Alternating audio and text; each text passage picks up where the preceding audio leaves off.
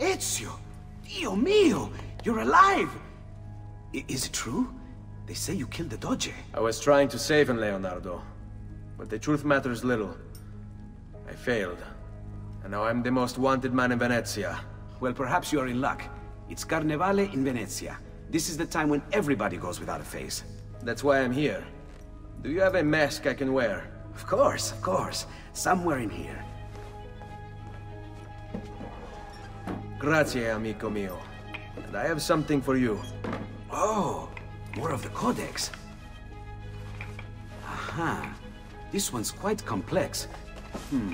It's a new design, my friend. A mechanism for your wrist, but not a blade. In fact, it seems to be a kind of arma da fuoco, but as small as a hummingbird. Is that possible? I have no idea. Let's build it and find out.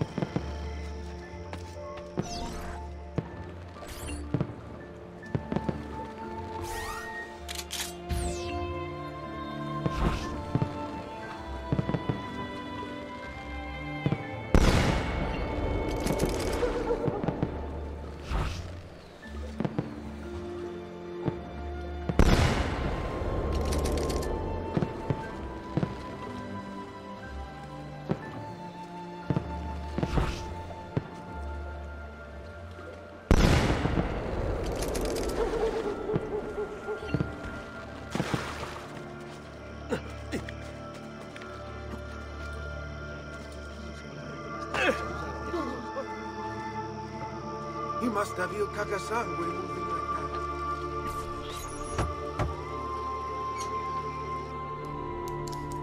that. You've done me good, brother. Ma certo. But I'm sure your return was not just to play with new toys. Is it about this terrible new doge they've installed? Marco Barbarigo? Then you'll want to speak with your friend Antonio. I've seen him quite a bit lately at... mutual friends. I'd look for him there, in the Dorsoduro district. To the south. Ask for Sister Teodora. Sister? Well, in a way. Yes, sister. And Ezio, you can't be carrying weapons out there today. Grazie, Leonardo. Now, about that mask.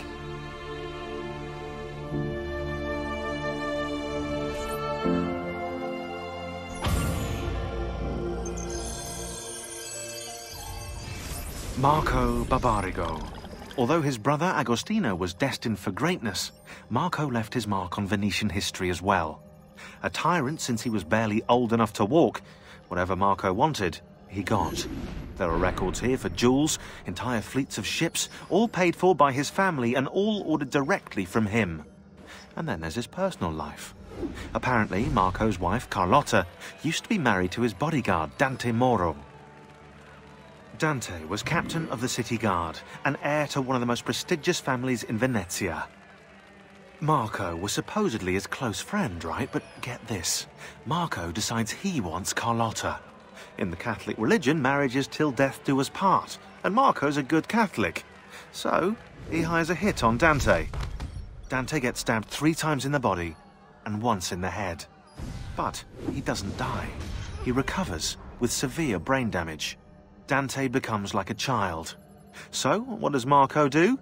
Well, he hires Dante as his personal bodyguard, and he gets him to sign a confession annulling the marriage. Marco takes Carlotta, and keeps Dante as his personal slave. What a lovely fella.